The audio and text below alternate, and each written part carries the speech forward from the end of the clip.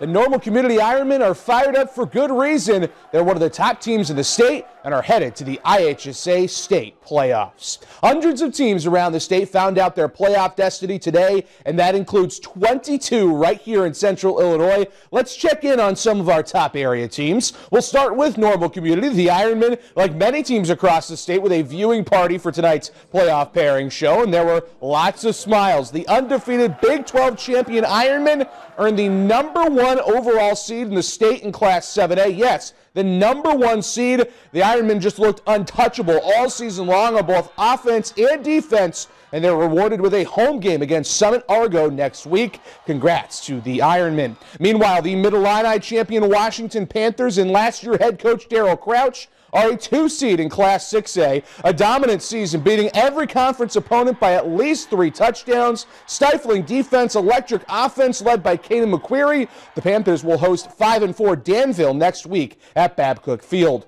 The Morton Potters finished the regular season a mighty impressive 8-1. That earns them a 2 seed in Class 5A, where they'll match up with a tough Providence Catholic team. Also in 5A, Peoria High will have a home game. The Lions a 5 seed, but Big Bad Joliet Catholic is headed to the River City next week. Should be some fun matchups. A great year for 2A teams in Central Illinois, and that includes the Bloomington Central Catholic Saints.